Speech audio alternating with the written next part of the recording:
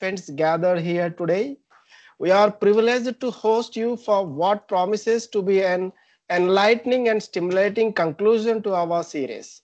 Today, we will delve into the fascinating and critical topic of immunological basis of HIV infection and its therapy. We are honored to have Dr. Shivakumar MS as our esteemed speaker. Dr. Shivakumar brings a wealth of knowledge and expertise to this complex subject, and we are eager to hear his insights and perspectives. We encourage you to actively participate in today's discussions, ask questions, and take full advantage of this unique opportunity to deepen your understanding. Your engagement is vital to making this session as impactful and rewarding as possible. So thank you once again for being with us throughout this journey. We look forward to the stimulating conversations and valuable takeaways that await us today. Let's work together to make this final day a memorable and meaningful experience. Thank you and enjoy the session. Now I would like to call upon Dr. M. Aarti, Head, Department of Biotechnology, K.S.Rangasamy College of Arts and Science, to deliver the welcome address. Welcome you, sir.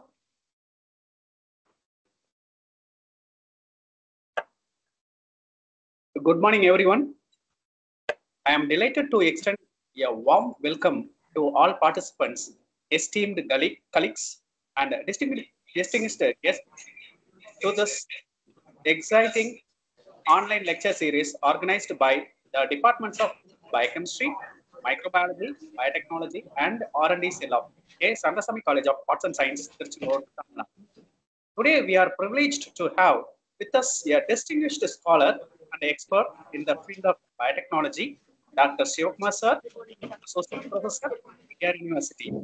Dr. Shivakumar's extensive research and contributions to the understanding of immunology and infectious diseases have garnered recognition and respect in the scientific community. Our session today will focus on a critical and a highly relevant topic, immunological basis of HIV infections and its therapy. As we all know, HIV and AIDS continues to be a global health challenge, and understanding the immunological mechanisms underlying this condition is crucial for developing effective treatments and therapies. Dr. Shivakumar will provide us with the valuable insights into the complex interactions between the HIV virus and the immune system, as well as the latest advancements in the therapeutic approaches. This lecture series is an important platform for knowledge exchange and professional development, and we are thrilled to have Dr. Shivakumar to share his expertise with us. His work is a testament to the power of scientific research in addressing some of the most pressing health issues of our time. I encourage everyone to engage actively in today's session, as this is a unique opportunity to gain a deeper understanding of HIV infection and its treatment. Please feel free to ask questions and participate in the discussion, as your involvement will enrich the learning experience for all. Once again, a heartfelt thank you to Dr. Shivakumar for taking this time to be with us today, and to all of you for joining this important event. We look forward to an enlightening and engaging lecture. Thank you. Thank you, sir. Thank you for your welcome address. And now it's time to introduce our resource person. So I would like to call upon Dr. M. Kausalya to introduce our resource persons today.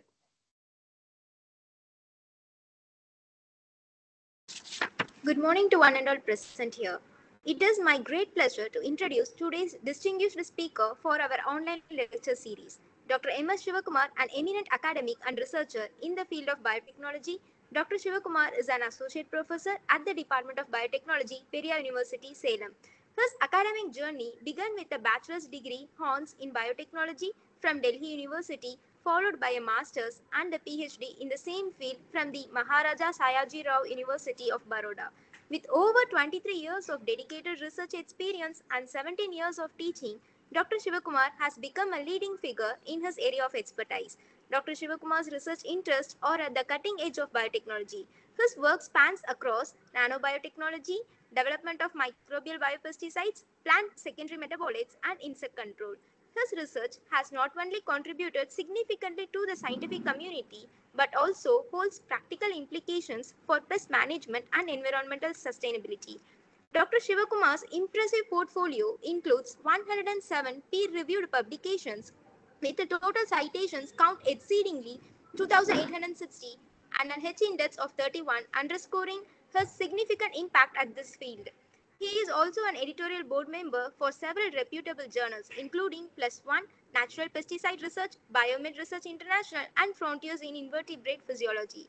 In recognition of his outstanding contribution, Dr. Shivakumar has been honored with several awards, including CSIR Net Junior Research Fellowship and Senior Research Fellowship and the DST Young Scientist Award from the Government of India.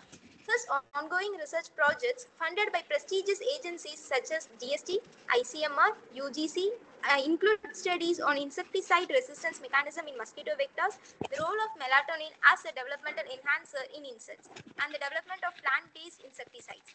These projects reflect his commitment to advancing our understanding and applications of biotechnological solutions to present problems. Dr. Shivakumar has also played a pivotal role in organizing significant conferences and symposiums, such as the UGC-sponsored National Symposium on Herbs for Disease and Pest Control and the National Symposium on Climate Change and Biodiversity. Today, we are honored to hear from our esteemed Chief Guest, Dr. M.S. Shivakumar, as he shares his insight and knowledge. Thank you for giving me this opportunity to introduce our esteemed Chief Guest. Now, the virtual floor is yours, sir. Thank you. Thank you, ma'am. Sir, the session is yours, sir. Okay.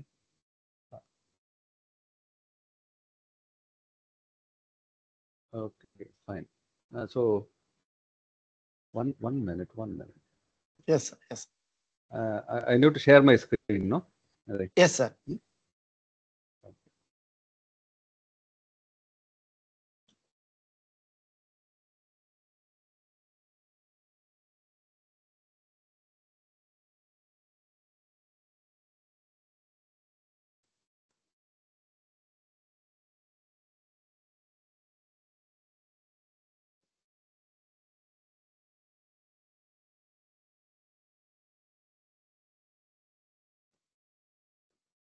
Is it visible? No, it's not coming. No, sir. PPT is not coming. Sir, you have to give share option, sir. You have to click on share, sir. Yeah, I have clicked on share. Yes, sir. 1 second. Not getting it.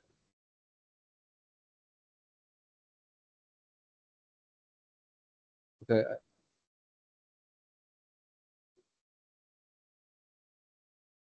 But this is something else.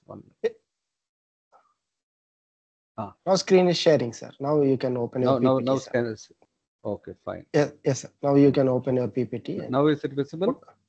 Yes, sir. Yeah. Okay. At the outset, I would like to thank. So no, sir. PPT is not visible, sir. You open your PPT in your system, sir.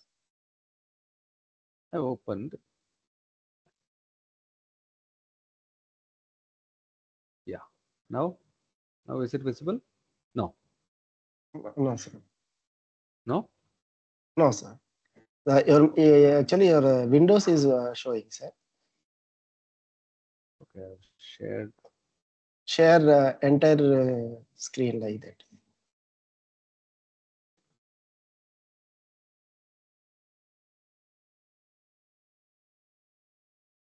That option it is not allowing.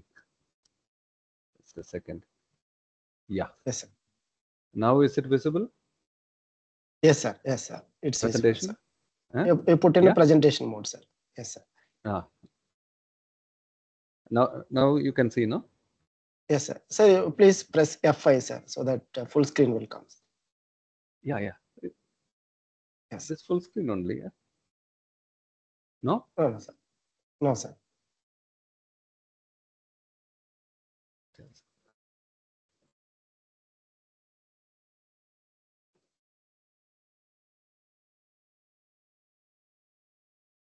Press F5, sir.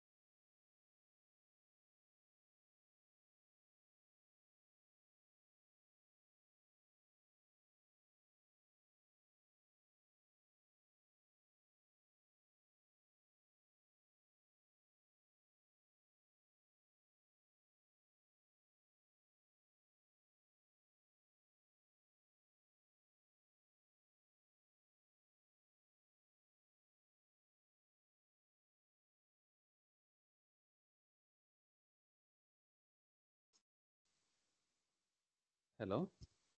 Yes, sir. See? Now is the screen visible? No, sir. Now? No. No, sir. No, sir. Okay. I'm not getting the share option itself. Yeah, right now. Share content. Okay. Yes, sir. Yes, sir. Now I go to the entire screen. No? Yes, sir. That share option itself, it's not opening. Shall I send you my slide? Yes, sir. You send me, sir. You send me the mail, sir. Then we'll share here, sir. Okay. Then after that, you get an option that take a control, sir. Yeah.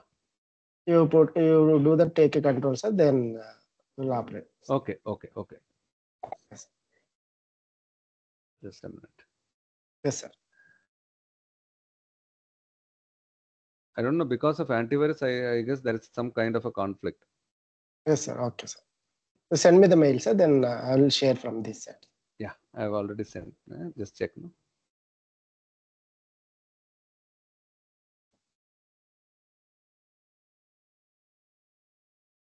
Has it come? 1 second, sir. I'm checking. No, sir. Mail did not come, sir. Just refresh it. No, it will come. Yes, sir. Now I can. Mm. Yes, sir.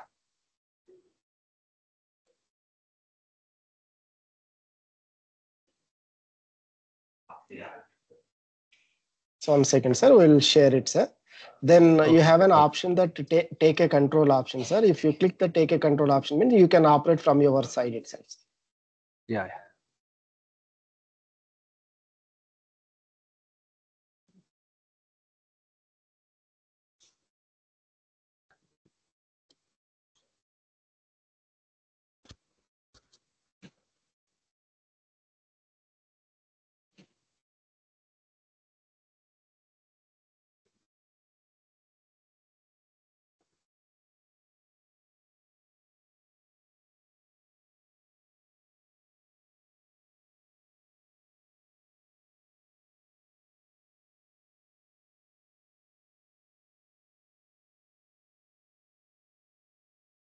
Please wait for 1 minute, sir. We are sharing. Okay.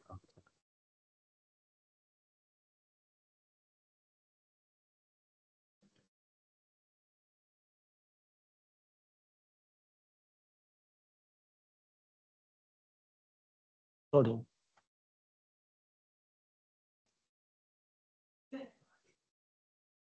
Maybe because of the file size. I don't think so. That's the problem.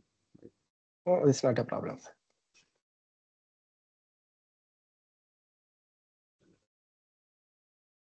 It is loading, sir. Yeah. Because few images are there. Maybe it will be slightly heavy.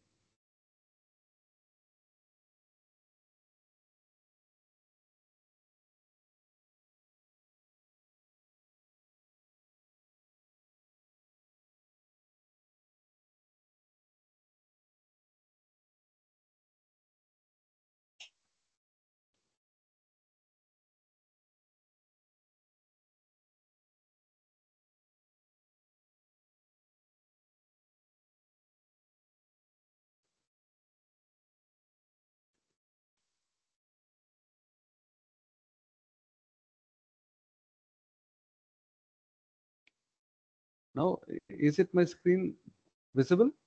Yes, sir. Now it's visible. It's visible Yes, sir. now. Now the slide is visible. Yes, sir. Yes, sir. So please Full take a screen. control, sir. You have an option that take a control, sir. Okay. You click that means then you can operate your slides, sir. Oh, sure. Okay. Yes, sir. I guess it's visible. Full screen. Yes, sir. It is visible, sir. You can start. Oh, fine. Okay. So lot of trouble early on, but Yes. at the outset, I would like to thank Department of Biotechnology, which is headed by Dr. Sarvanan and all the faculty members and the organizing secretary, Dr. Sakti Babu, and the other sister departments of biotechnology, the head of the department, Dr. Arati from biotechnology, for giving me this opportunity to be a part of this 5-day lecture series. And I would like to share a few aspects of research which is already going on in the field of HIV therapy. And this is a big area, and a lot of research in past 3 decades have already are being going on. But as we know that this particular topic or the area is very challenging, and there is a lot of scope for the future generations and our students to take part in active research in this particular domain. So I'll be giving you an overview of what is HIV, and then I'll talk a little bit about how HIV spreads in human beings. So it will be a combination of immunology, and then we'll look into what are the existing treatment methods, and these methods target which part of the life cycle of HIV, and also we'll be looking at what are the future research initiatives that people have already started taking, and in future, what are the challenges in AIDS research. So this is a gist of whatever presentation I am going to talk about. So let's go. So we know that HIV infection is caused by a virus. It's an immunodeficiency virus, and it's a what we call as an AIDS virus. And AIDS is basically a symptom of the viral infection in advanced stage. So AIDS, acquired immunodeficiency syndrome, is the advanced stage of HIV infection, and that's what we call as AIDS. Now, HIV virus, it attacks our immune cells, one kind of immune cells called as CD4 positive cells, and other we call it as macrophage. Now, these CD4 positive cells are also called as T helper cells. It's a kind of lymphocyte, which is a kind of WBC, and macrophage is derived from monocyte, which is a type of WBC. When monocyte leaves the blood and comes into the tissues, we call them as macrophages.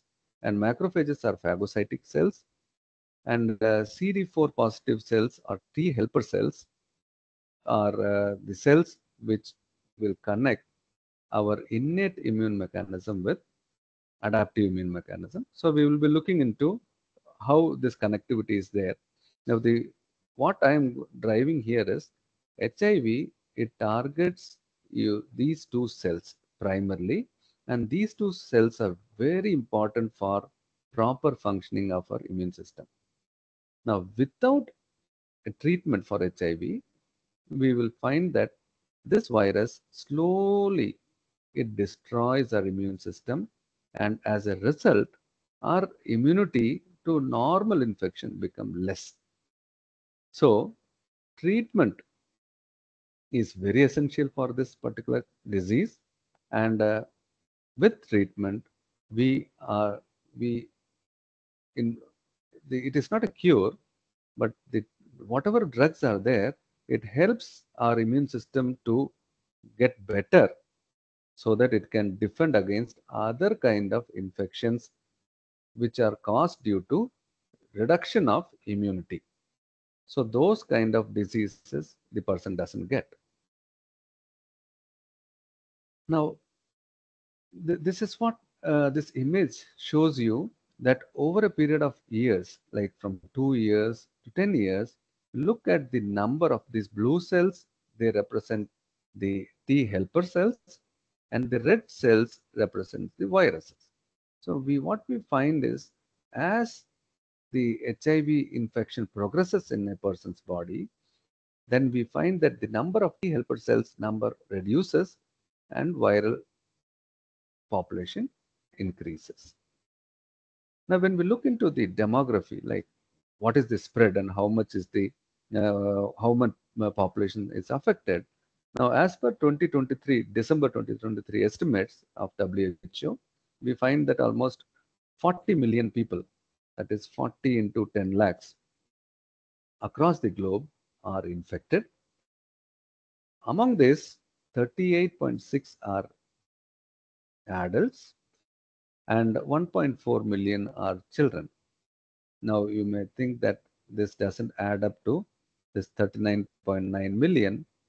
It will be slightly higher. So that happens when we usually go for such kind of demographic studies.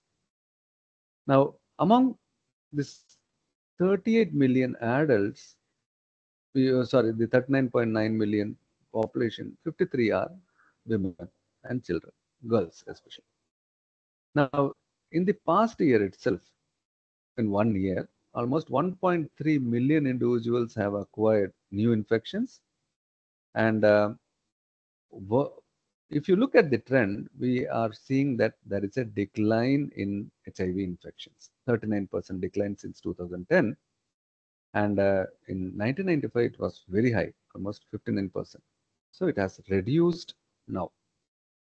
Okay. Now, when we look at the countries which are affected, we find that most of them are from Africa.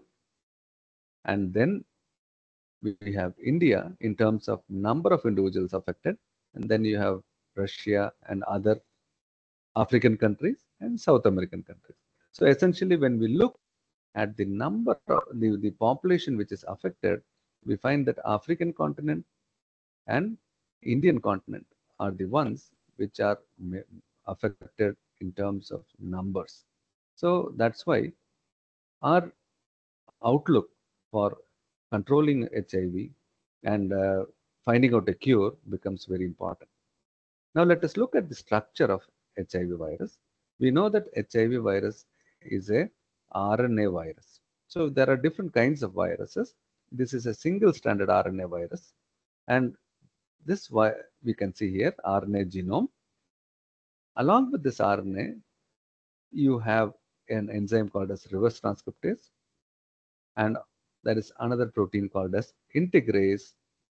You have protease. These are all certain proteins and enzymes which are going to be very important when we are going to talk about here.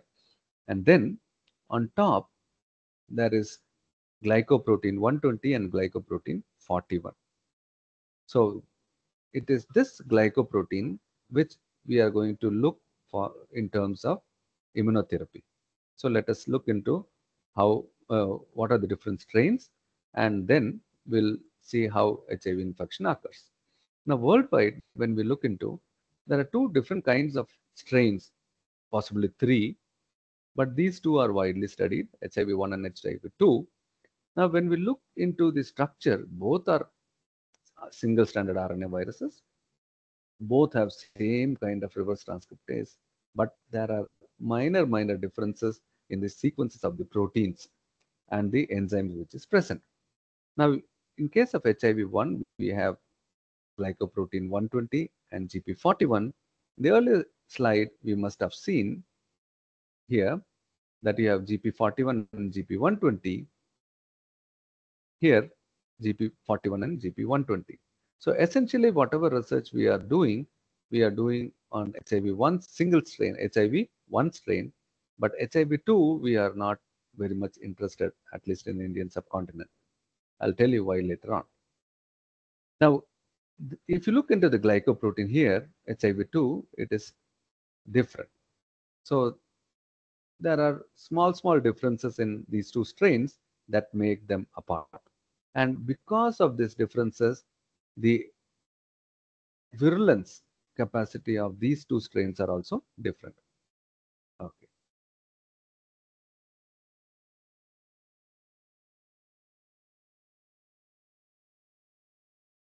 Right.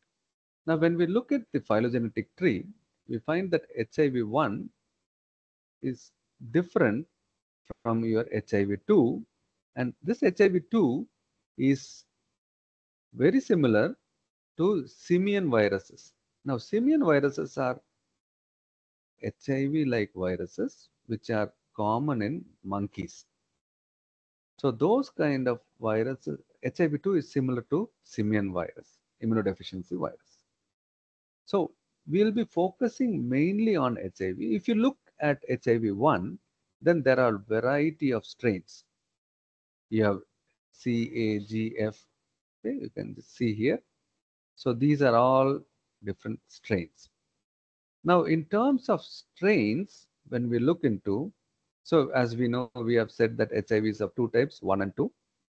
And HIV-1 has 3 strains, M and O. And M has variety of clades. And among this, when we look at our country and our continent, we find that it is the C clade, M strain HIV-1 C clade, which is involved in 90% of infection in India. Okay. Now, when we look into the distribution worldwide, the same thing we are showing in terms of the image, we find that in Indian subcontinent, you have the C kind of strain, which is there.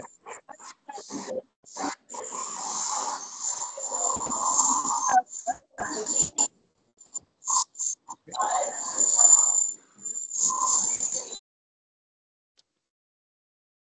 Dear participants, kindly mute your mics.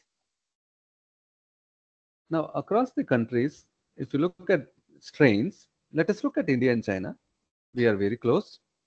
But you look at what kind of the strains are there, you find that in the M strain, okay, we have C kind of clade, whereas in case of China, you have B, C, and a combination of B, C. So there are differences what we find. So that means AIDS, we know that it has evolved. HIV has originated from Africa, and then it has traveled worldwide. And in across the world, you find that it has mutated, and there is a country specific strain which is there, or continent specific strain to be proper. And this keeps on evolving because of its RNA genome. So we'll look into this later on. Now, when we look at the symptoms, all kinds of common symptoms like fever, weakness, weight loss, okay, it is associated with the a person who is diagnosed with AIDS. But this is a common problem which you can find in any kind of a disease. So if you look into the blood count and you find that the CD4 positive cell count is below 200 per millimeter cube, that is cubic millimeter, 1 ml of blood you take, and you find that only 200 cells are there, CD4 positive cells, then you can be very sure that that particular person is having AIDS. So this is one of the marker for AIDS. Okay. Now, in case of a person who is suffering from AIDS, you find that almost all the body organs, right, starting from skin to brain, okay, to all important regions of or the organs of our body are affected. So it's a systemic problem. And in addition to this, because of lack of information, there is a lot of social stigma which is attached to a person who is infected with HIV. Right now in India, at least this particular social stigma has reduced to a very great extent, but still a person who is infected doesn't come out openly and says that he or she is infected. So that kind of problem is still there in India. But there is no need for social stigma. We this part we are very clear, and everyone knows that preventive measures like sex without condom with an unknown partner, okay, passage from mother to baby, okay, sharing of injectable needles, and contaminated blood transfusion. These are all different sources, okay, by which can be used for preventing. So you should not use shared needles. Contaminated blood should not be transfused. Okay, from mother to baby, this virus can pass through placenta. So we should be very careful. Okay, that infected mothers, when they are bearing the child, they should take certain precautions, and this is already known to you people. Okay.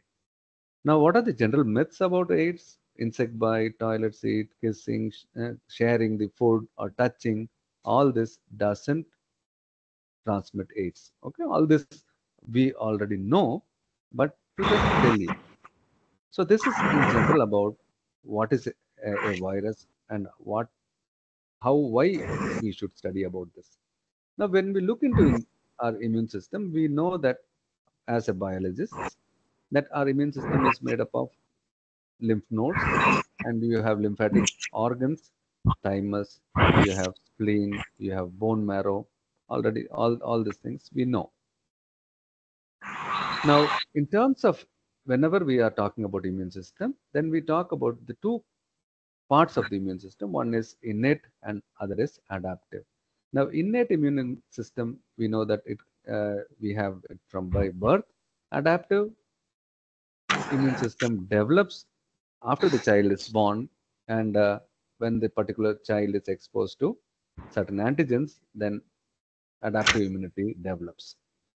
Now, we find that this innate and adaptive immune system are connected by two kinds of cells. One we call as antigen presenting cell, and other is a naive T cell. That is a T cell which is not exposed to any antigen. Okay, well, it is the HIV virus. It affects this particular cells, these two cells. So what it does is it does not allow the innate and the adaptive immune response to make a coordinated effort to remove the virus. So that's where the trouble is. So innate immune structures, we already know that we have skin, the pH in our stomach, okay, our normal microflora in our intestine, okay, antimicrobial peptides which are secreted by our body surfaces like the urinogenital tract or our mouth, okay, our tears. All this are part of innate immune responses. Apart from that, we also have other subtle cells like natural killer cells, macrophages, and your other phagocytic cells like neutrophils, eosinophils. All these are part of your innate immune response.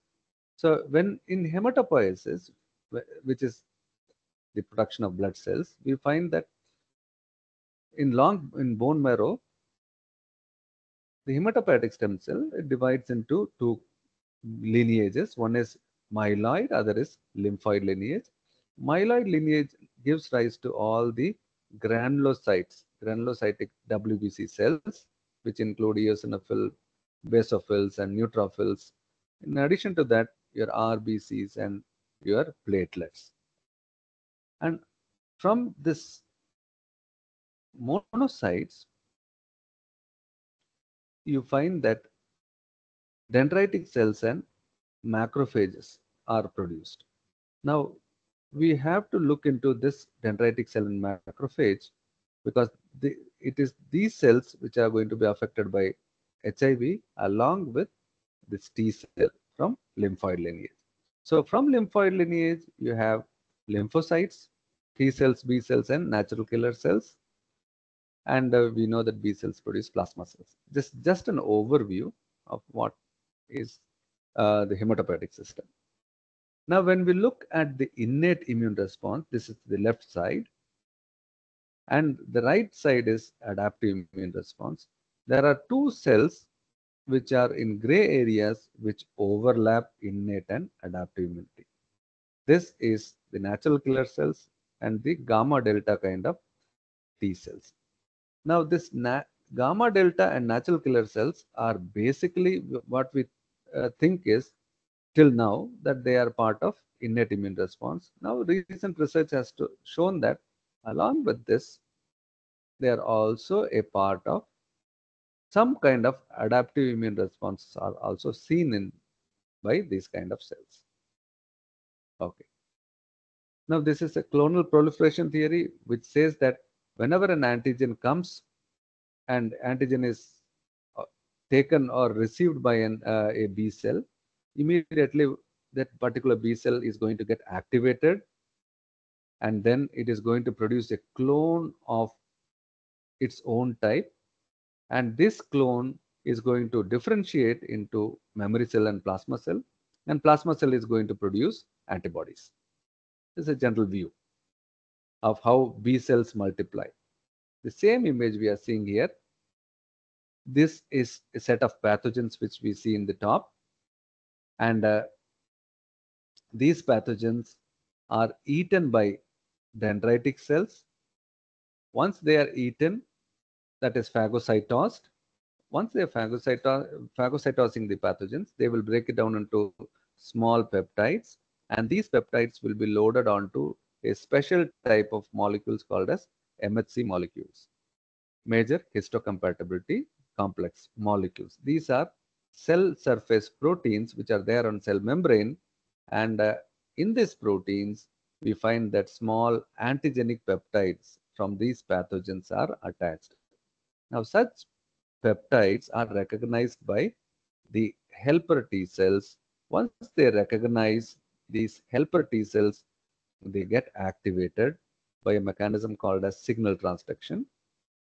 By the signal which goes here, it gets activated. An activated T helper cell produces certain molecules, small molecules called as cytokines.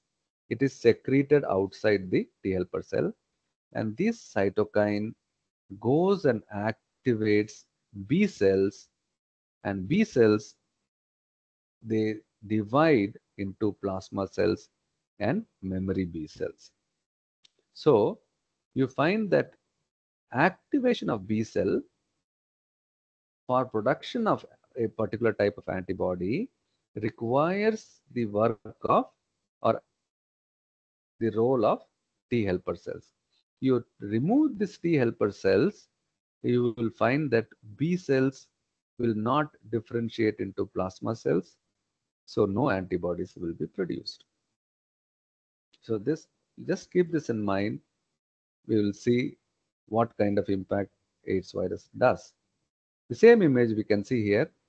In the earlier image, we saw a dendritic cell, which is a type of antigen presenting cell.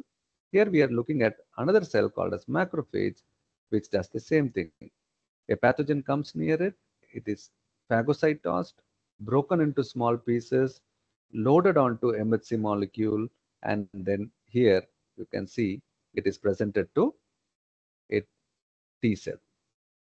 So the kind of T cell which is going to interact with macrophage, it depends on what type of MHC molecule is there. If it is MHC class 2 molecule which is showing the peptide, T helper cell, Th2 cell comes and recognizes this. If antigen is loaded on MHC class 1 MHC class 1 kind of, and if a peptide is loaded on MHC class 1 molecule, then cytotoxic T cells are recognized. Now, what we see here is that this antigen presentation is occurring on MHC class 2 cells. So, MHC class 2 proteins present the peptide to T helper cells. T helper cells get activated. Once they get activated, they produce cytokines. It activates B cell. B cell produces plasma cells and memory B cells. Plasma cells produce antibodies. Antibodies go and bind to antigen. This is classical immunology. Okay, how B cell are activated by T cells. So the same image, that means this system, cells or macrophage, that is, these are antigen presenting cells, are very important for communication between innate and adaptive immune response. Okay. Now, macrophages are present in different locations in our body, in almost all the tissues we have, including brain, where you call them as microglial cells. In lungs, we call them as alveolar or bronchial macrophages. Liver, you have Kupffer cells. So all the tissues, important tissues of our body, have macrophages. So macrophages are very important. Now let us look at how HIV infects a macrophage and how HIV infects a CD4 positive cell, that is T helper cell. So you find that HIV interacts with glycoprotein 120 and CD4. Okay, so HIV has glycoprotein 120, and this particular T cell is having CD4 receptor, and they join and they fuse. So it is this particular CD4 receptor which is the site where HIV is going to bind. So a more clearer image we'll see. So I'll skip this. Okay, this is virus types. Okay. Now you can see here that this is a HIV virus, and this is the CD4 protein. It binds. Once it is bound, then this entire viral membrane fuses with our own body cell, that is macrophage or T helper cell. In this case, it is a T helper cell, and the entire content which is there inside the virus, that is the genetic material, that is RNA, and then proteins like reverse transcriptase, integrase, proteases, all these are released into the cytoplasm. Now this reverse transcriptase immediately converts the RNA, which is the genetic material, into cDNA, and this is the red color one, cDNA, and this cDNA comes and joins with our own DNA, and this you call it as integration. So these are different steps, okay, in viral infection. Once it is integrated, immediately this DNA keeps on multiplying, produces many copies of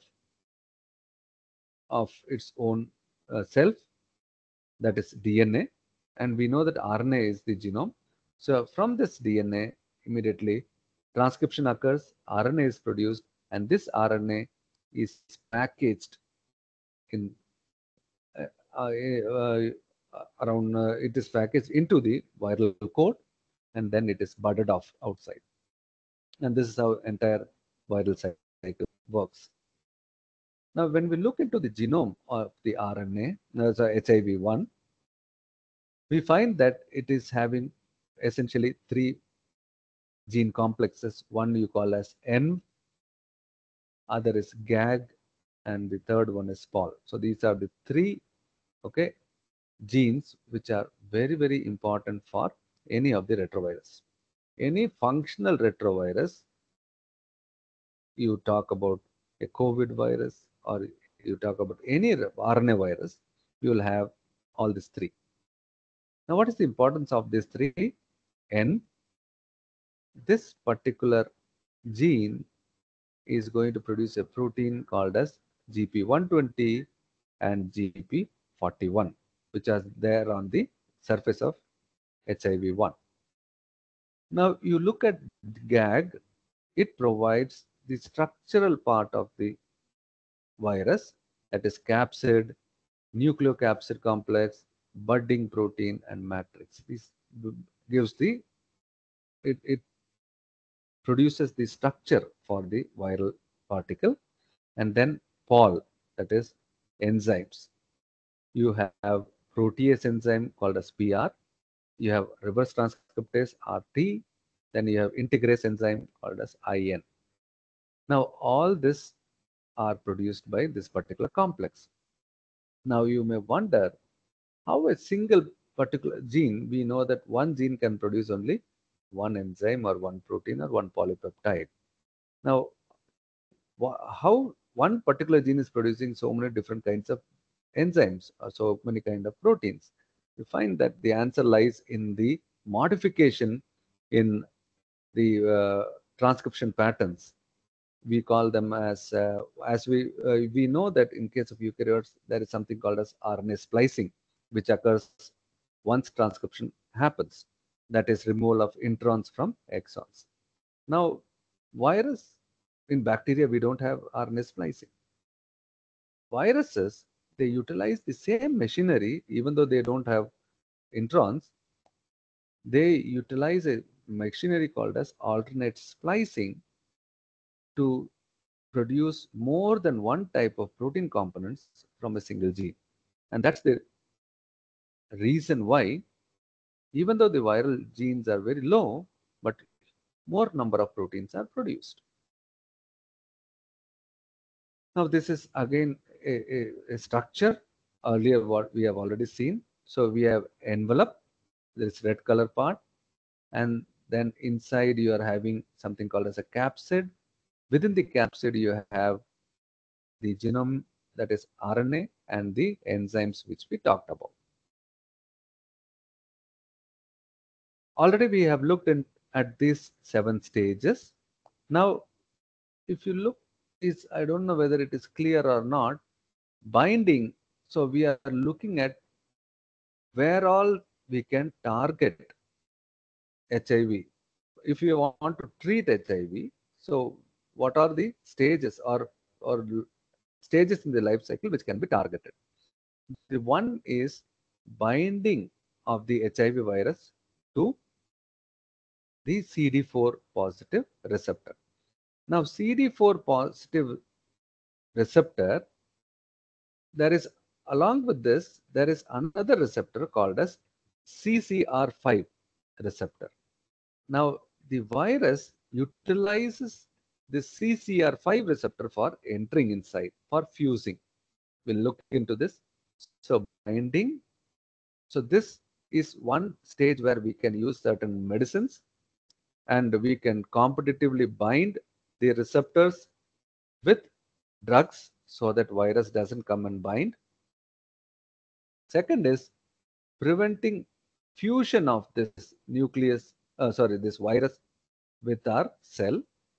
The third is you can stop the reverse transcriptase enzyme from functioning so that more number of viral copies are not produced.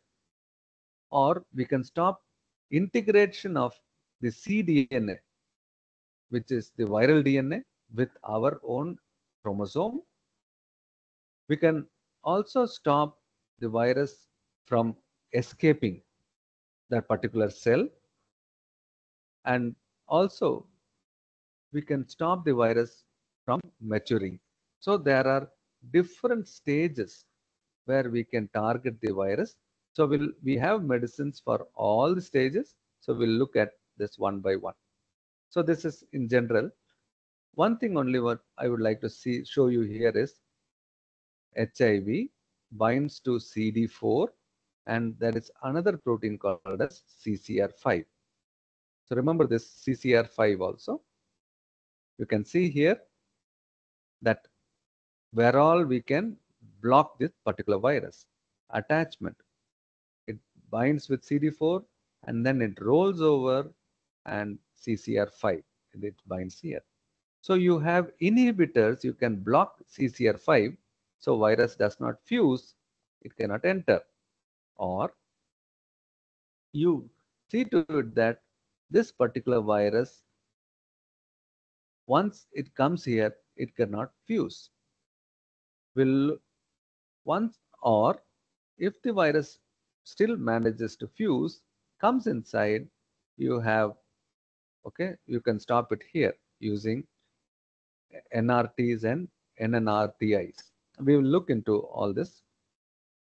Okay, this is how there are different this red color structures. It show these are the ones where which are pharmacological targets. So we'll look at this one by one.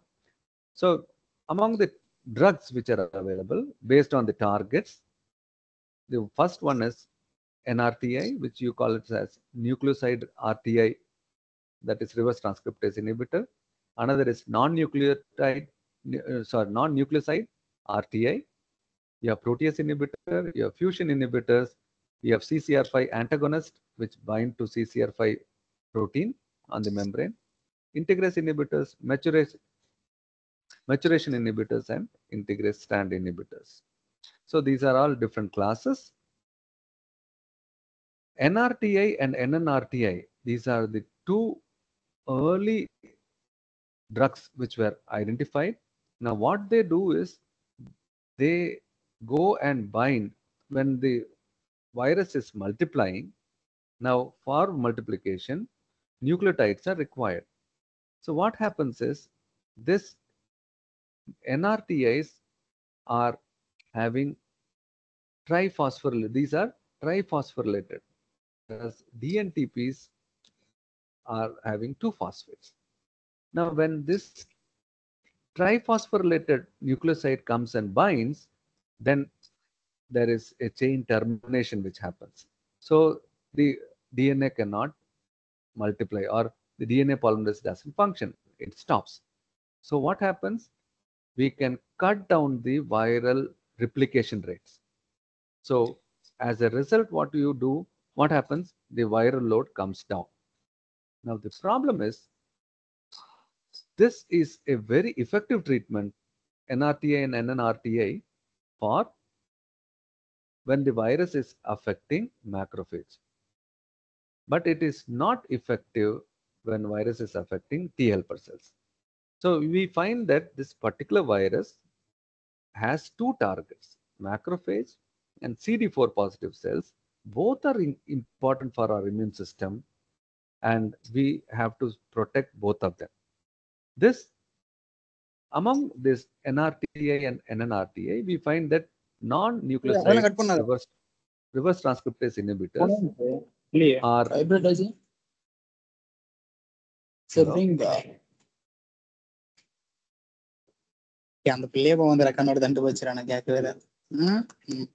Dear participant, kindly mute your mic.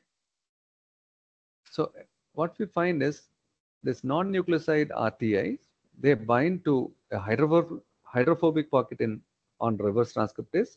So it changes the enzyme structure and DNA does not function.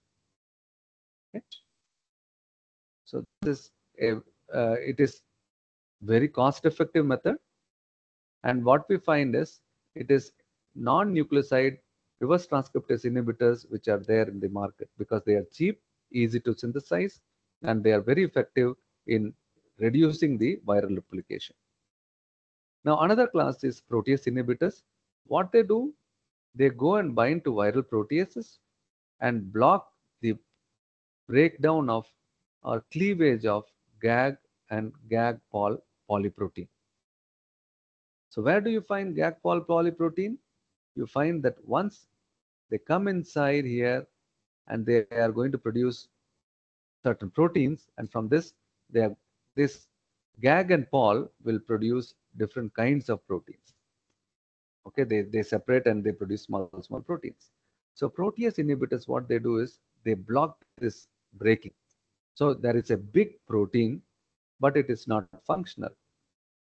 So this prevents the release of infectious particles. So new infectious particles cannot be made. You find that in case of macrophage, that is monocyte-derived macrophages, there is a huge production of RNA. The viral particle production is high, even in presence of PI. That means this protease inhibitors are effective for T helper cells, but they are not effective on macrophages. Then you have integrase. Integrase inhibitors, what they do? They stop the binding of cDNA, that is the viral DNA particles, to our own chromosome. So this is very effective in both helper cells and macrophages. Now there are certain inhibitors called as entry inhibitors. These inhibitors block the attachment of HIV virus to our T helper cells.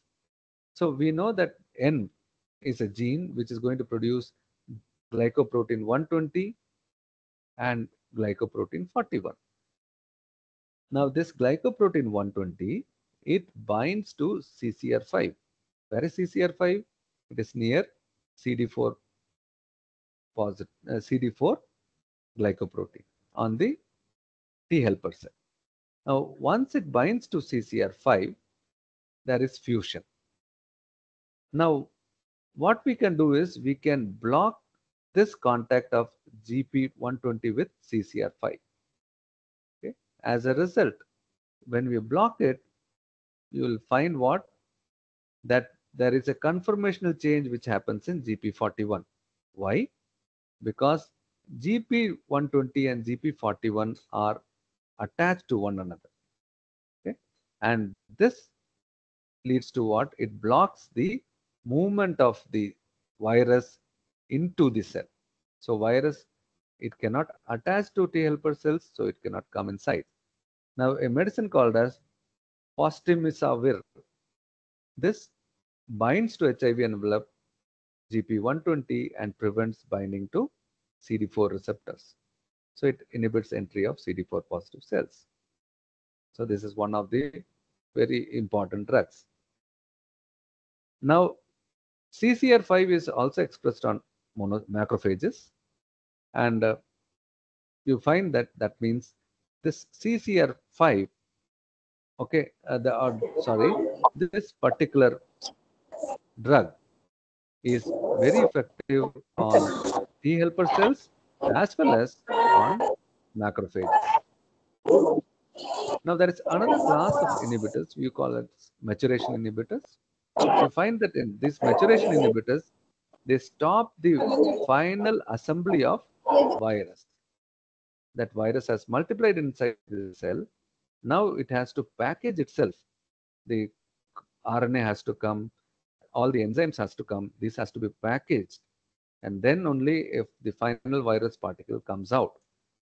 Now this requires that the polyprotein which is present in GAG to be cut into small proteins which make up matrix, nucleocapsid, okay, P6 protein.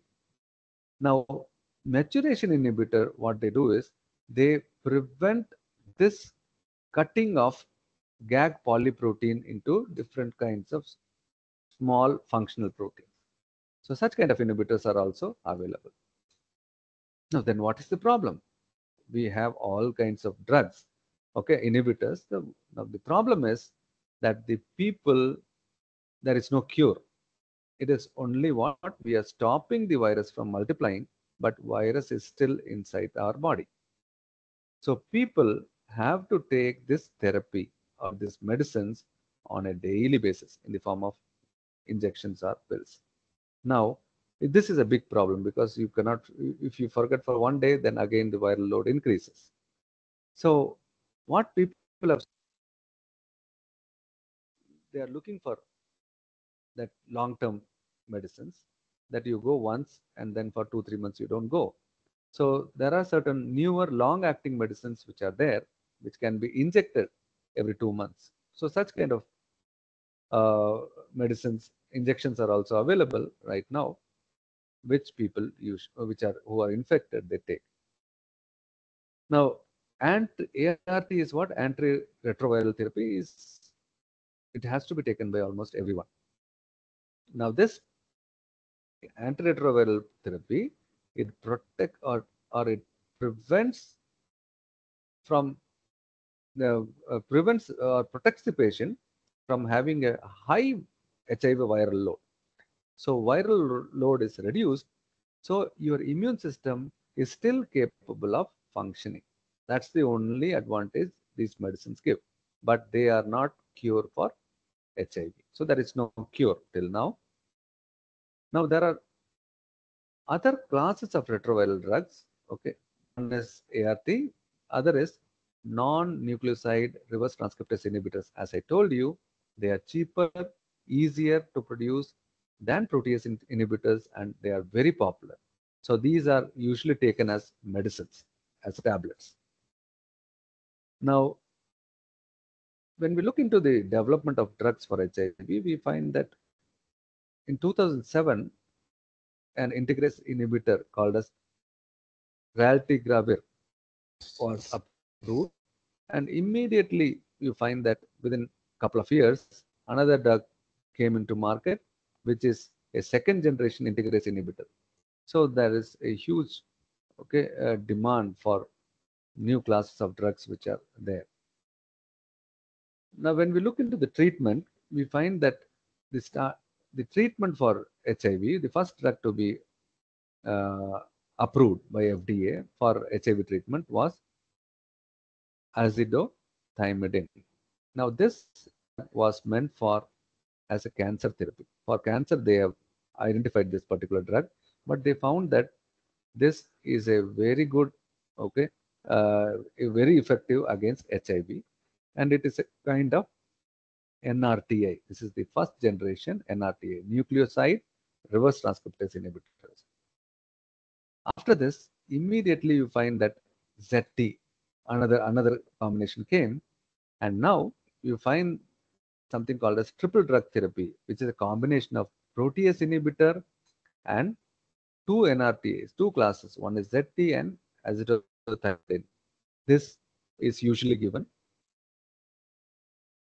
A big viral load, they go for heart, that is highly active antiretroviral therapy, which uses two different classes of drugs like protease inhibitors or NRTI or integrase and NRTI in different combinations they use. So this is what. So whatever drugs we are having right now, we find that they are meant for increasing the longevity of the patient, and the particular patient still has the ability to transmit virus to other people if proper precautions are not taken. So now what is the future? Like, what can we do? So one is you design a you develop long lasting therapies so that the HIV patients do not come on a daily basis to hospitals. So this can be done by long lasting drugs or broadly neutralizing antibodies, like you design antibodies which can neutralize HIVs, or you design some therapeutic vaccines. Now, long acting drugs, you can take it in the form of injectables or pills or patches or implants. There are a variety of methods, and these are two drugs which are already approved as long lasting drugs, which are taken as injectables. Now, after COVID, what we find is there is a huge leap for therapeutic vaccines. Now, therapeutic vaccines are vaccines which are taken in adults for treatment of one particular kind of a disease. Now, therapeutic HIV vaccines are also the need of the hour, like the way in which we got our COVID shots. So, can we get vaccines for HIV? So, there is a huge demand for this. But what we find is that there is huge work has been going on for past 2 decades, but there is no successful vaccine till now. There is one vaccine which was developed in 2003. We call it as RV44 vaccine. And in 2007, trials were done in Thailand.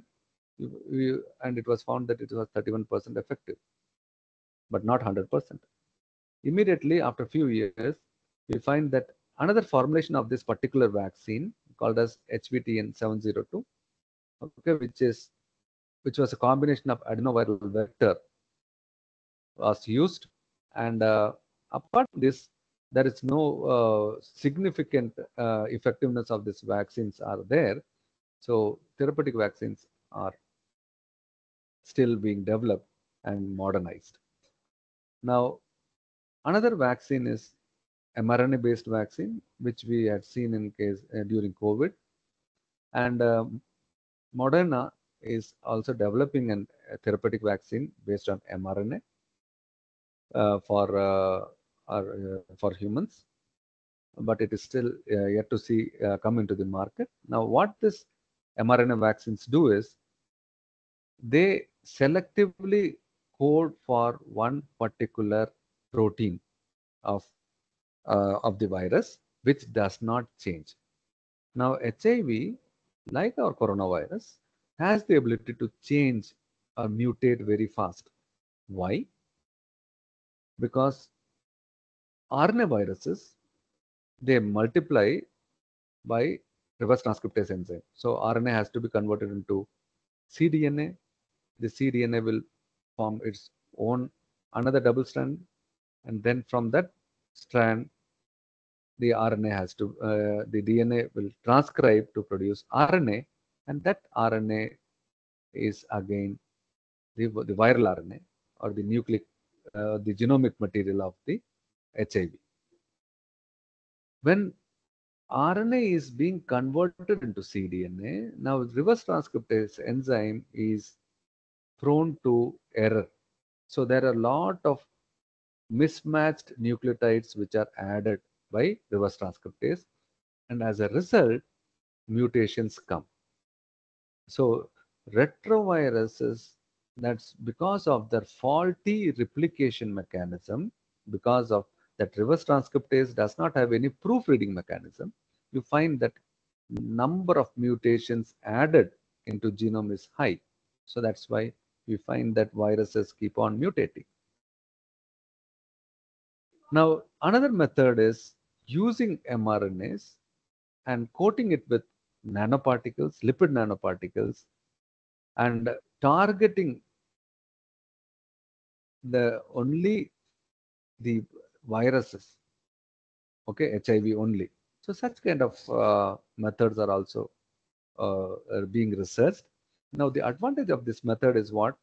You can selectively target the viruses or the HIV virus in our body, and this is it's a kind of targeted drug delivery system which we can use it. Now, in the past 2 years, two therapies, one is stem cell based therapy and CRISPR based therapy has come into market and into research, and huge work is going on. One example, there are almost 7 patients who have been cured. Cured means they do not have HIV in their body. Entirely it is removed, and that credit goes to stem cell therapy. In stem cell therapy, what we do is we irradiate the bone marrow with gamma rays or other radiations. So our entire stem cells, which are going to produce hematopoietic stem cells, which are going to produce your different WBCs and lymphocytes, everything is removed. It is killed. And then we take hematopoietic stem cells from a donor, and this donor has a mutation in CCR5 gene. The CCR5 gene will produce CCR5 protein, and CCR5 proteins are the ones which bind with the viral glycoprotein 120. So what we do, we take from the donor hematopoietic stem cells, and then we inject it into our bone marrow, and then we allow this bone marrow to start multiplying. Okay, we allow this bone marrow to produce what? Hematopoietic stem cells in huge numbers, and then these cells differentiate into B cells and T cells. And so what we are essentially doing is we are reprogramming our immunity. This is a big work, and the problem associated with this stem cell therapy is what? That most of the times it is okay, but it is not 100% effective. Sometimes we get other kinds of problems associated with stem cell therapy. So it has to be used with care. So we understand that. Now the other aspect is using CRISPR based therapy. So can we remove, we are not injecting anything. So if we remove CCR5 gene from our cells, from our T helper cells, so there will be no AIDS infection. So that's what this excision biotherapies are doing, one-time gene therapy for HIV patients. So what they are trying to do is, can you cut and remove HIV from your genome? One, this is what these people are doing. What I told you is what? Can you mutate this particular gene in our cells itself so that HIV cannot bind? So these are all, this excision biotherapeutics, they are trying to remove HIV from our genome so that the patients are free of the disease. Another method is single treatment cell therapy. That's what I told you. Then you have genetic engineering, genetically engineered CD34 positive hematopoietic stem cell and progenitor cells. Okay, this is also one area where people are working. Or immunomodulators in combination with antiretroviral therapies. And one kind of immunomodulators are abzymes. And what scientists have found out is there are different kinds of abzymes. So one type, they are not telling which one. They can target one GP120 protein, and this particular enzymes, they cut down certain portions in this GP120 so that they cannot bind with CD4. So binding ability is lost. Another research is on nanoparticle coated with a molecule called as melittin. Melittin is a molecule from honeybee venom, and this molecule is known to damage viral membrane. So we can coat it with nanoparticles, and then we can do a targeted drug delivery. These are all in different stages of research, but we don't know how many of them will be commercialized or effective. Now, one of the drug which is going to be very effective is a drug which can target caspase-1 enzyme. Now, this caspase enzyme, we know about apoptosis. Now, whenever HIV infection occurs, we find that the T helper cell dies. We know that the number is reduced. Now, how the number reduces? One is that T helper cells undergo apoptosis. There is another mechanism, we call it as pyroptosis. Now, there is some fundamental difference between apoptosis and pyroptosis. We will not go into the details of this. The one thing which you should look into is apoptosis happens by activation of caspase-3 as a downstream enzyme, whereas here caspase-1 is involved, pyroptosis. And if you look at the HIV infection, we find that 95% of HIV related T helper cell death occurs by pyroptosis. Now, what pyroptosis does is it produces chronic inflammation along with CD4 positive cell death. Apoptosis does not produce chronic inflammation. Now, if you have inflammation, immediately you will find that other immune cells are attracted to that particular area, and immediately the virus gets hold of new immune cells and it multiplies in huge number. If you can reduce inflammation, you find that even after virus multiplies, okay, cell will not die, cell doesn't break open. So viral load will be is there inside the cell, but viral multiplication will stop because from the cell it cannot escape. So this is a new method which people are looking into. So there are huge amount of research which is going on, and still we have big challenges. One is that in our body This virus can sit inside our chromosome and we cannot find any symptoms, asymptomatic cases. Now, targeting HIV inside macrophage is a big challenge because there is no cell in our body which can kill our macrophages in our body. Macrophages, there is no cell which can kill. It is the master cell which can kill all the other cells. So HIV remains inside macrophage. We do not have any method to stop it. Now, monocyte ligands and cell ligands targets need to be identified. If you have to target macrophage, then you have to look for some specific targets on macrophages which can be used. So these are the challenges. So I hope so. At least a few of you can take up research in this particular area. Very interesting.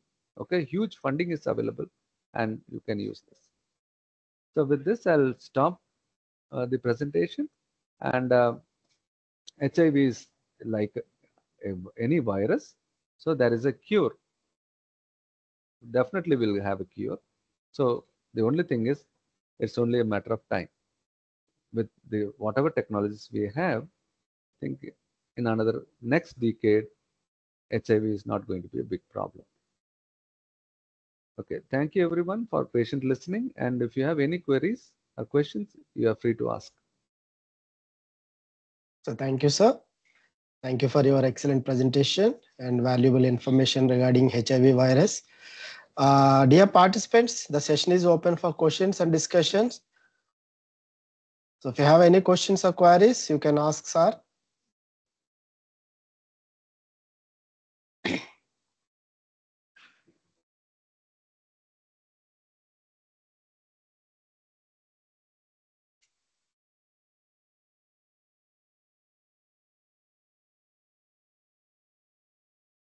I think I had taken for a long time. Yes, I No, sir. No, sir. overshot the time by a few minutes. It's an informative, sir. It's informative, sir. Excellent. You have presented with excellent illustrations and valuable mechanisms and all. So we gained a lot of knowledge. So dear participants, the session is open for the discussion. So now if you have any questions, you can ask.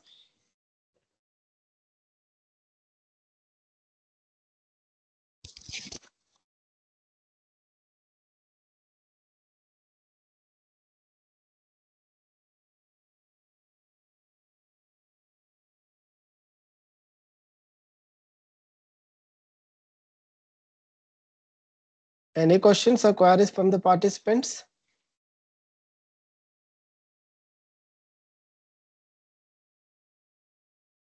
So please feel free to interact with the sir. He has a vast experience in this field, so he can clarify your doubts. So please utilize this opportunity.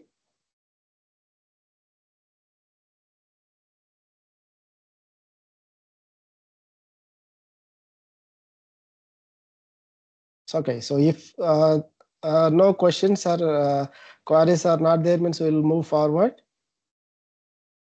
Again, is there any questions from your participants?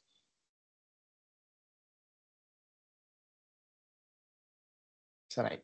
So thank you, sir. Now it's a time to give a report on the 5 days online lecture series, since this is the final day. So now I would like to call upon Dr. S. Vadivakarasi, Assistant Professor, Department of Biochemistry, to propose the report of the event and concluding remarks. Welcome you, ma'am. Sir, whether my voice is audible? Yes, you are audible, ma'am. Please continue. Yes. Sir, very nice presentation, sir. Thank you, sir. So, ladies and gentlemen, esteemed colleagues and distinguished guests, a very good afternoon to all.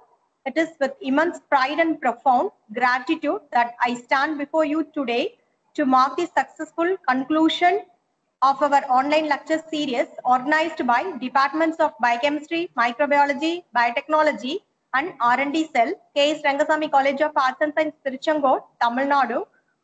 Over the past 5 days, we have embarked on extraordinary journey of learning and collaboration, one that has truly transcended geographical boundaries and institutional limits. When we initiated this series, our goal was clear: to create a platform for knowledge exchange, to foster academic growth, and to bring together diverse voices from across the country. Today, as we reflect our achievements, I am delighted to share that we have not only met but exceeded our expectations.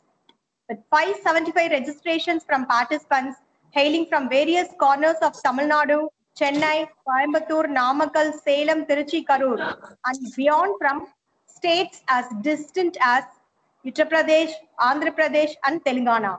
Our series has successfully united a broad spectrum of individuals and institutions. This remarkable turnout is a testament to the enthusiasm and commitment of our academic community. Our heartfelt thanks go to the 5 distinguished resource persons who generously shared their expertise with us. Their invaluable contributions coming from esteemed institutions across India have enriched our understanding and inspired our intellectual curiosity. Each lecture has been a beacon of knowledge, illuminating various facets of our fields of study.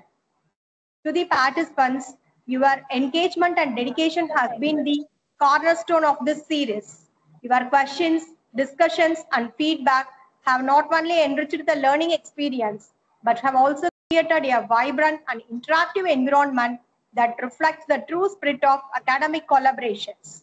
We are grateful to the entire team at KSRCAS for their unwavering support and meticulous organization of this event. Your efforts behind the scenes have ensured the smooth execution of this series, and for that we extend our deepest appreciation. As we conclude this chapter, let us carry forward the insights we have gained and the connections we have formed. Let us continue to foster a spirit of curiosity and collaboration that transcends barriers and drives us toward excellence. Thank you once again to everyone who has contributed to the success of this online lecture series. Your participation and support have made this endeavor a resounding success, and we look forward to many more opportunities for learning and growth together. Congratulations to the organizers and participants who may the knowledge gained here continue to inspire and guide us in our academic and professional journeys. Thank you. Now I call Dr. B.V. Satibabu to propose the vote of thanks.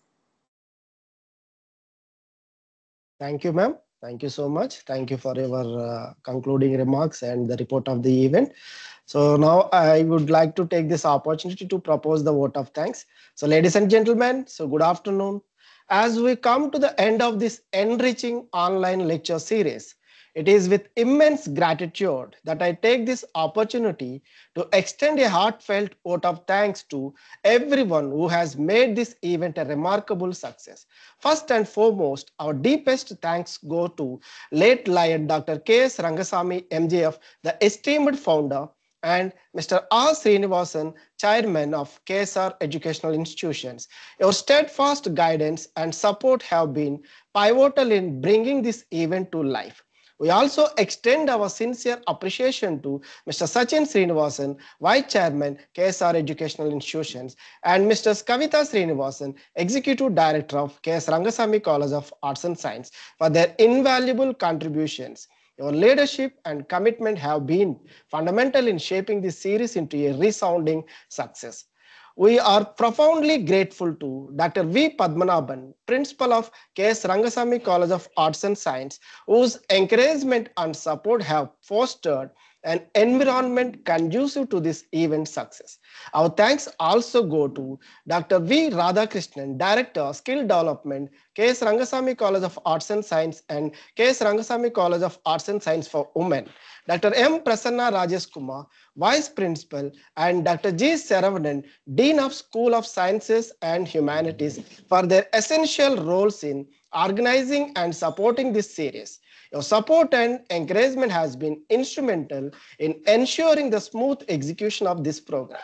Further, I would like to express our deepest gratitude to our distinguished resource persons, Dr. Umesh Kumar, Professor and Head, IMS Ghaziabad, Uttar Pradesh, Dr. Balaji Meriga, Professor, Department of Biochemistry, Sri Venkateswara University, Tirupati, Andhra Pradesh, Dr. J. Venkateswara Rao, Professor, Department of Zoology, Osmania University, Hyderabad, Telangana, Dr. R. Bhagiraj, Head, Department of Microbiology, Sri Nehru Mahavidyalaya College of Arts and Science, Coimbatore, and Dr. Shivakumar MS, Associate Professor, Department of Biotechnology, Periyar University, Salem. Your expertise, dedication, and willingness to share your knowledge have been instrumental in making this series both informative and inspiring. The depth of insight you provided has enriched our understanding and sparked intellectual curiosity across all participants. To the 575 participants who registered from various institutions across Tamil Nadu, including Chennai, Coimbatore, Namakkal, Salem, Tiruchi, Karur, and from other states such as Uttar Pradesh, Andhra Pradesh, and Telangana. Your enthusiasm and engagement have been the lifeblood of this program. Your active participation, thoughtful questions, and keen interest have created a dynamic learning environment that has greatly enhanced the experience for all involved. A special thanks goes to the organizing team of this online lecture series, organizing secretaries Dr. V.V. Satyababu Oddandrau and Dr. S. Vadivakrasi, assistant professors, Department of Biochemistry, K.S.Rangasamy College of Arts and Science, and the conveners Dr. G. Saravanan, Head, Department of Biochemistry, KSRCAS, Mr. K.S. Shanmugam, Head, Department of Microbiology, KSRCAS, and Dr. M. Arti, Head, Department of Biotechnology, KSRCAS. Your hard work, meticulous planning, unwavering commitment behind the scenes have ensured the seamless execution of this series. From coordinating with resource persons to managing the technical aspects and handling registrations, your efforts have been nothing short of exceptional. So this success is a direct reflection of your dedication and expertise.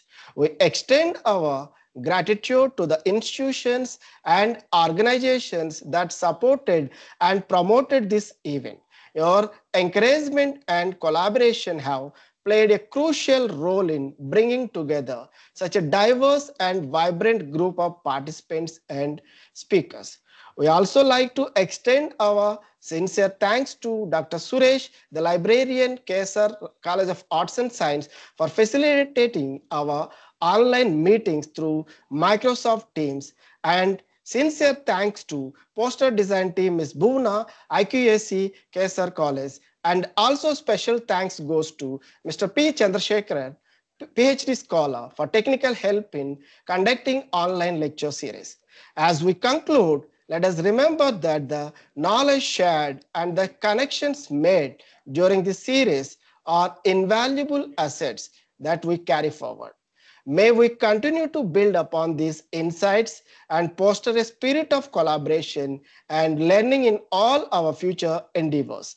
Once again, thank you to everyone who has been a part of this journey. Your contributions have made this program a resounding success, and we look forward to the opportunities for growth and learning lie ahead. Thank you all. Thank you for this opportunity. Thank you, sir. Thank you all the participants. Thank you. So thank you, sir.